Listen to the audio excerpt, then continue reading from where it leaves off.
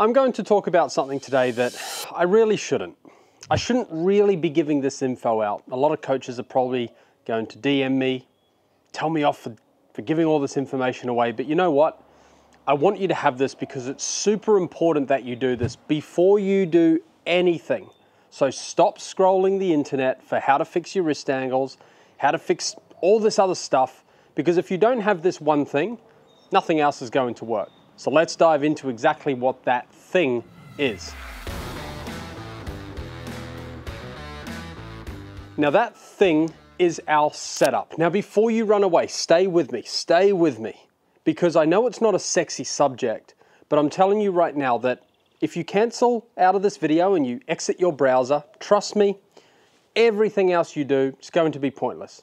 You see the best players in the world getting into really good setup positions before they even take the club away. The way that I like to explain how important setup is in our golf swing is, imagine you're at home and you're inside and you've got a new flat screen TV, you've put in new downlights, all of that is fantastic. But what happens when the ground underneath or your foundation cracks? If that happens, it doesn't matter what's inside, it doesn't matter what color paint, how high your ceilings are, it doesn't matter about anything inside your house. If the foundation is cracking, you are going to have to bowl that house over and redo it all over again. And that's how I want you to think about your golf swing. Your setup is your foundation, and the rest of the other stuff, the wrist angles, the elbow, the rotation, the ground forces, they're all nice stuff in the house. Nice big flat screen TVs, downlights, new carpets, all of that. So again, setup is your foundation. All the rest of it are nice things in the house. So let's cover off everything that I would look for in a setup position when working with a student. So let's just start with simply stance width. So when you're looking at stance width, basically I like to say for a mid-iron that if you set up to the golf ball, you should be able to have about 2 of these club heads fit inside your feet. Really simple. So we can see here there's 1 and 2. You can't fit much more than that, maybe a fraction, but there's 2 club heads between my lead foot and this alignment stick. And as I always get wrong, I need to widen that foot a little bit. 1 and 2. There's 2 club heads fitting beside or in between each foot. That's perfect stance width. The next thing I'm looking at is your ball position. So basically for a mid-iron, we're going to be looking at somewhere around the middle of the stance. Okay, so when you set up to your golf ball, you can see there that that golf ball is roughly in the middle of the stance. I don't mind seeing it ever so slightly forward of center, only a tiny amount, okay, round about there maybe. Definitely don't want to see it excessively back in the stance. Definitely don't want to see it excessively forward in the stance. Now, of course, this is going to change depending on the club you're using. With longer irons, you would want it more forward. With driver, you're going to want it even more forward again. Maybe with wedges, you want it a little bit more back. Of course, if it's a windy day, you might put it even more back. But this is all situation dependent. But for a stock shot, we want to keep everything roughly in the middle of the stance. The next thing we want to look at is good posture. So essentially there's 3 types of posture. There's C posture, which is basically anyone who sits at a desk on a daily basis, which is a lot of people in the world. They have this big curvature of the upper spine. So when we're looking to get into posture, I want you to bend from the pelvis. So when we look at C posture, we're not bending from the pelvis, we're bending from the upper back and we're rounding our shoulders. This is really going to affect how you move. The other posture is what we call S posture. Now that's typically someone's sometimes being told to get into athletic posture. And what ends up happening is they stick their backside out and they have this real big arch in their lower back here. So that's what we would consider S posture.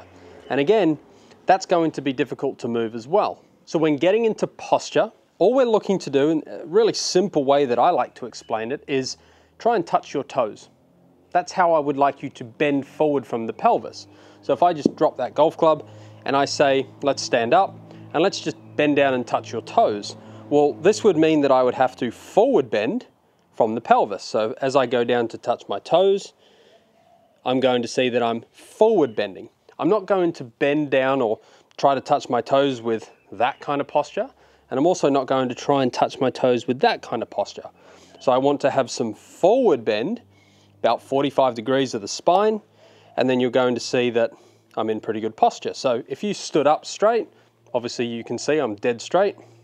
And we don't want to quite get to where, say like Michelle Wee bends over for her putting, which is, I'm going to try and do this and not injure myself, to about there. That's pretty hard for me to do. So we want to go somewhere in between there, which is going to be pretty good posture. So that's going to be our posture. And the one thing that good posture will give you is if you hang your arms down nice and naturally, you can see that my arms are just hanging directly down from my shoulders. I'm not having my arms out here. My arms aren't close into me. They're just hanging naturally down from my shoulders, which moves us into the next part of the setup routine that we're going to go through. The next part we're going to talk about is our balance points. Now, balance points is essentially where in the feet are you having your balance points? Where in the feet are your pressures? So you can either have them too much in the toes, too much in the heels, or into, say, like the balls of the feet, or in the midfoot. So essentially, if I'm too much in the toes, you're going to see that I've got way too much of my body over where the golf ball would be. And you can also see here that my heels are off the ground. If I get too much into my heels, you're going to see that my toes lift off the ground. And typically, this is a very common setup routine whereby people are in their heels, their backside's a little bit too far back, the arms are way too close to them, and the handle position is really low. Or people can have the handle position really far upwards as well. So what we want to try and do is get into the midfoot.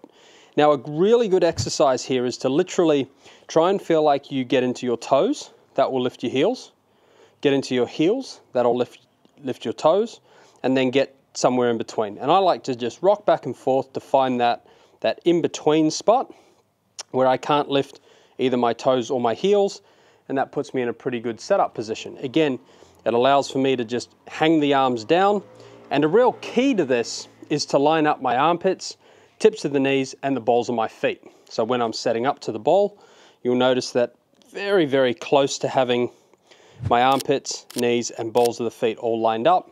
And this will allow me to get into my posture really, really nicely. Arms are hanging down really well, and this will get me moving in a really good fashion. Now, the last thing we want to talk about when it comes to our setup is our body tilts and our pressures. Now, what I mean by that is, should you be tilting on the back foot? Should you be leaning back this way? Should you be on the front foot? Should your head be in front of the golf ball? That's what we talk about when it comes to our pressures and our tilts. Now, here's one way to find out if you're in a really good setup position regarding your pressures and your tilts. I've got a double alignment stick right here. So I've basically got two alignment sticks. That's one alignment stick, and that's two alignment sticks. And I've just kind of electrical taped them together. And what I use this for is, let's say I've got my ball position right there. I'm going to put this stick right in the middle there so that you can see exactly what my body tilts are like. So if I put that right in the middle, that should be pretty much in the middle of the camera frame. And you're going to see that when I stand up, basically straight up and down, you're going to see that my nose, my sternum, and my pelvis, the middle of my pelvis, are in line with this stick. Now, what I see a lot of the time with golfers is they actually set up a little bit too far ahead of it. Now, what this is going to cause you to do, and I think most of the time players set up to this because they want their low point forward, but believe it or not, it's actually the opposite as to what's going to happen. So when a golfer sets up too far in front of this stick, they might take the club to the top, stack too much pressure on their front foot, and then in a bid to get back down to the golf ball, they cast the golf club because the brain and the body knows it's already too far forward. So what ends up happening is we end up casting the golf club. Now, obviously, we don't want that to happen. So what we want to do here is, I like to set up with, I like to think of it like this. The middle of my pelvis should move 1 inch forward, and the middle of my chest should move 1 inch back. And this will move my head position slightly behind the golf ball. So if I do that, lower body forward, upper body slightly back, what I can feel happened was I've got 60% of my pressure on this lead foot, Again, my upper body tilts back ever so slightly. This allows me to have some shaft lean at impact. And you can see that that alignment stick is kind of opposite my left eye there, my lead eye.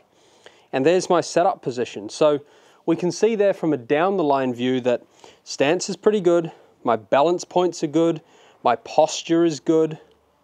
And from a face-on view, we can see that my pressures and my tilts are in a pretty good spot. And this gives me a really good opportunity to go ahead and hit the golf ball.